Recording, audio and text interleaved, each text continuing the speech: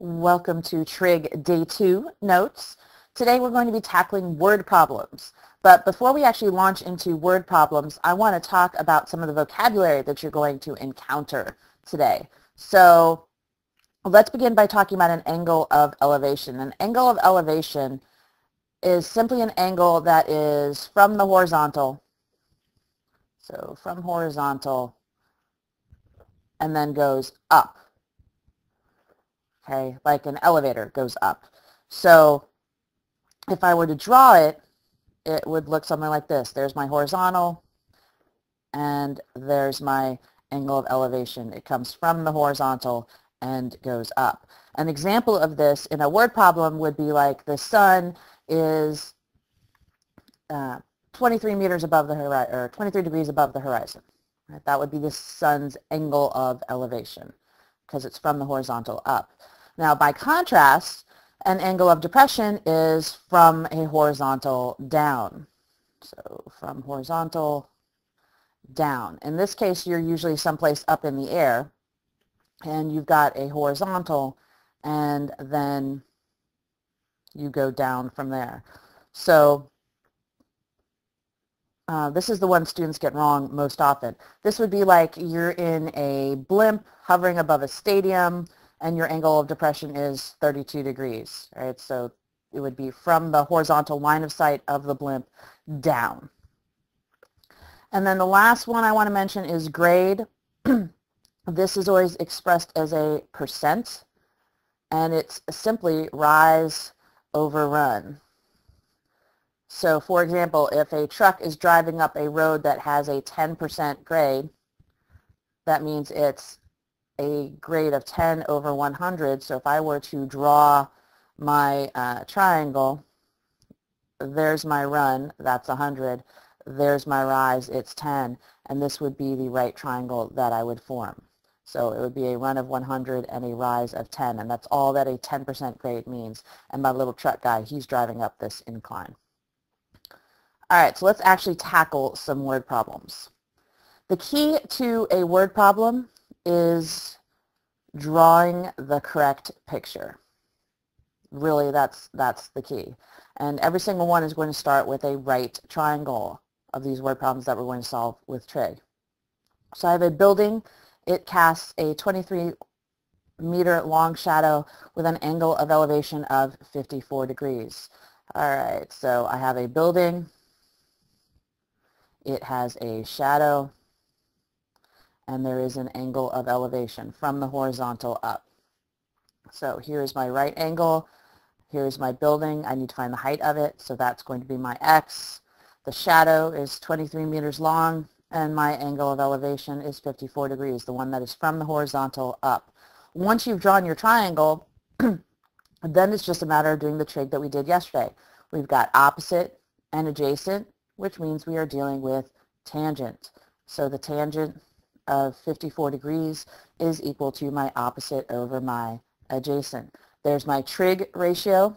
My calculator ready ratio would be that x equals 23 times the tangent of 54. When I plug that into my calculator, I get 32 meters. Now it's really important that you give your answer both with units and in the format that it's asked for. So to the nearest meter means that I go 32 meters. Okay, so really the keys are drawing your scenario correctly and then putting your answer in the correct format. The trig part after the previous notes you should have down no problem. All right, let's move on to the next problem. I have a 5-meter vertical pole. So there's my vertical pole. It casts an 8-meter shadow, and it wants to know what is the angle of elevation. So I draw my right triangle. It's a 5-meter pole, 8-meter shadow, and what is the angle of elevation? So the thing that I'm looking for is the angle. Yet again, I have opposite and adjacent. You'll notice that tangent appears a lot in word problems. So opposite and adjacent, tangent of x is equal to my opposite over my adjacent. This time I'm looking for the angle, so I'm going to use the inverse, x equals the inverse tangent of my opposite over my adjacent, which means that, and again, I'm going to the nearest degree, so that means that x equals 32 degrees. Pretty straightforward. So I mentioned that we always use tangent pretty much in word problems. The major exception to that rule is when there's anything that involves string. So a kite, a paraglider, something like that, then we're probably going to use something other than tangent because the string is going to be involved and the string is always the hypotenuse. So we've got a kite. Here's my kite up here. Ooh, that's a terrible kite. String. It's flying at an angle of 42 degrees with the ground. So this is 42 degrees. All 70 meters of the string have been let out. That would be my hypotenuse. We need to find the height of the kite to the nearest 10 meters. So keep that in mind. All right, so I've got, from the perspective of my angle, I have my opposite and I have my hypotenuse. So this time I am dealing with sine. The sine of 42 degrees equals my opposite over my hypotenuse. So my calculator ready ratio is x equals 70 times the sine of 42. I go ahead and type that into my calculator and 46.8 meters, but to the nearest 10, 46.8 is closer to 50 than it is to 40, so we're going with 50 meters. As simple as that. All right, I would like you to work this next problem with Martha and her daughter. And I need to know how long Martha's shadow is, how long her daughter's shadow is, and then what the difference between them is. So go ahead and work this problem, draw your triangles, write out your ratios, and then give me your answers. Come back and check when you've got answers. Hit pause now. So your final answer should be that Heidi cast a longer shadow by 27 inches. I set up two triangles, one for Martha, one for Heidi. In both cases I used tangent. And since the shadow was the thing we wanted to know, and shadow's adjacent, it would be on the bottom of our ratio, which meant we would have to do division. So Martha's shadow wound up being about 12 inches, and Heidi's shadow wound up being about 39 inches. It makes sense because the higher the sun is, the shorter your shadow is, right? We can, kind of check that by taking some real-world knowledge with us there. Great, moving on. Okay, so a truck drives up a 30-meter incline, and the angle is 23, and we want to know how high vertically the truck rose. So once again, we're going to draw our picture. So there's my incline. Now you get to see my drawing skills. Here's my truck. Here's the cab. It's got little wheels. He's driving up his incline. All right, the incline is 30 meters. And the angle is 23 degrees, and we want to know how high vertically the truck went. So this is what we're looking for. All right, opposite hypotenuse, we are talking sine. Sine 23 equals my opposite over my hypotenuse. So please tell me what x equals. Come back and check when you have your answer. Hit pause now. And you should have gotten that x equals 12 meters to the nearest meter. Very straightforward. All right, let's talk about this next problem. This one always gets me because I always get confused when drawing the picture. So we've got a distance from point A on the shore of a lake to point B on an island, and then there's point P somewhere. And PAB, so angle A here, the middle angle, measures 62 degrees. Angle P measures 28 degrees, which means that angle B must measure 90 degrees. All right, so we do have a right triangle. Let's go ahead and draw the picture. I used to get confused by this because I would try to draw the lake and the island, and I would always do it wrong. So sometimes these pictures are a lot simpler if all you do is draw the right triangle. So there's point B. Point A is 62, and point P is 28. And it says that PA is 350 meters, so find AB, find X. Now, you've got a choice here because you know both angles. You can either look at it from the perspective of angle P, in which case you have the opposite and hypotenuse, or from the perspective of angle A, in which case you have the adjacent and the hypotenuse.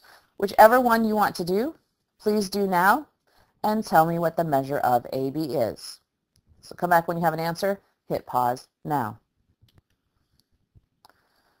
And you should have gotten that AB equals 164 meters, no matter which method you use. How are we doing? Good, I hope.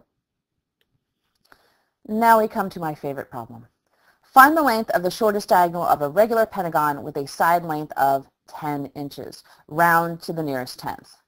All right, so we got a regular pentagon going on here. So let's draw that guy. So there's my regular pentagon. And it says length of the shortest diagonal. Well, all the diagonals are the same length if it's a regular pentagon. So we're just going to ignore the fact that this is shortest. So I'll just draw a diagonal. So there's a diagonal, and then I know my pentagon has a side length of 10 inches. All right. I want you right now to pause this and to think about how you would go about solving this problem. Come up with a method for solving it and come back when you think you know how. Hit pause now. Okay, so the key to this problem is to form a right triangle, right? We can't do trig unless we have a right triangle. So basically you want to draw a second line that splits this diagonal into two congruent parts and furthermore forms a right triangle. So now we have a right triangle and we know one of the sides. That's fabulous, but what we really need to know also is one of the angles. So we are going to find this angle right here. How do I find that angle? Well, it's half of this whole angle. How do I find this angle? If you said n minus 2 times 180 divided by n, then you were right. So in this case, n is 5. So I take 5 minus 2 times 180 and divide it by 5, and I get 108 degrees, which means that this angle right here is 54 degrees. It is half that because this bisects that angle. All right, so now we're in business. Now what I really want to know is I want to know what this is because I need to know the whole length of the diagonal. So from the perspective of my angle, I have opposite and I have hypotenuse, so I am dealing with sine. The sine of 54 degrees equals my opposite over my hypotenuse. Calculator ready, x equals 10 sine 54. My instructions tell me to round to the nearest tenth, so when I solve this, I need to be keeping that in mind. And I get x equals 8.1, which means that my diagonal is twice that. So my diagonal is 16.2, and that would be in inches. So there's my final answer. Please make sure you know how to do that problem. As far as question 8 goes, it's pretty straightforward. We've already talked about what grade means. So I would like you to solve this problem for me in the notes check.